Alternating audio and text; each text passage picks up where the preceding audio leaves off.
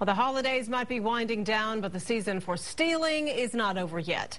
Austin police say as shoppers return and exchange gifts at the store, burglars are watching, waiting to see what you leave behind. New at 6, KXAN's Josh Hinkle has parked his car to show us how easy it is to become a target for these criminals. Josh. Well, Leslie, we went car to car with Austin police today at Barton Creek Square parking lot. I was surprised at what people were leaving inside. They say take all of your valuables with you, or at least hide them. That way you can prevent any hassle this holiday season.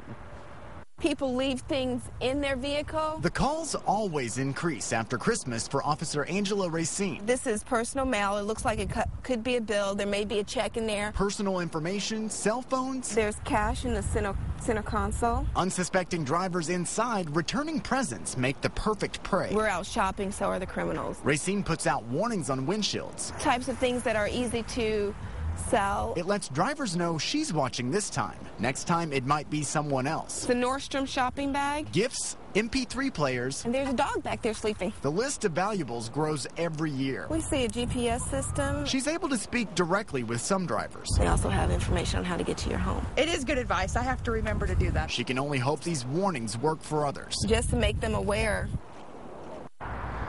Now, this is one of the big items that people usually forget when they get out of their cars, even if they're good about hiding things. This is a cell phone charger, anything like this, an iPod charger, MP3 charger.